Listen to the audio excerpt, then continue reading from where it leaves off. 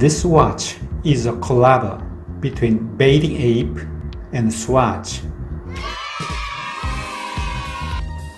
Launched in 1983 and initially known as Second Watch, Swatch is a brand that retains the values of Swiss with an affordable price range and casual designs, while the luxury watches pursue a social status.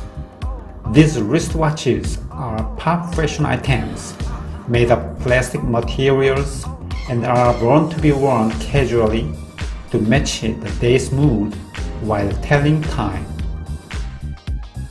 The wristwatch adopts Swatch's new big bold model, which shows off a substantial face that stretches almost 2 inches in diameter. The bezel surrounding the face is emblazoned with the names of several global cities, with one city highlighted in red at the top to indicate the place that inspired the design of each watch.